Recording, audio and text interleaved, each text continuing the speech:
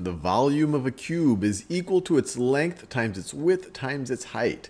A cube with side x has length x, width x, and height x. So its volume is equal to x times x times x, or x to the third. Shane takes a big cube of butter with side length 5 from the fridge. So I'm assuming, well, they're not giving us the units. Maybe it's 5 centimeters. With side length 5 from the fridge, maybe I'll go with 5 centimeters. That seems reasonable. Then he cuts out a little cube of side length 2 from one of the corners of the cube.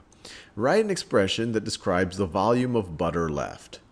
So let's think about it. The original volume of butter, that was, let's say they're saying side length 5. I'm visualizing it as 5 centimeters. Its volume was going to be 5 times 5 times 5, which we could just write as 5 to the third power. But then he takes out a little chunk from that. And the volume that he takes out is the volume of that little cube. And that little cube has side length 2. So its volume is going to be 2 times 2 times 2, or another way of writing that is 2 to the third power. So it's going to be 5 to the third minus 2 to the third.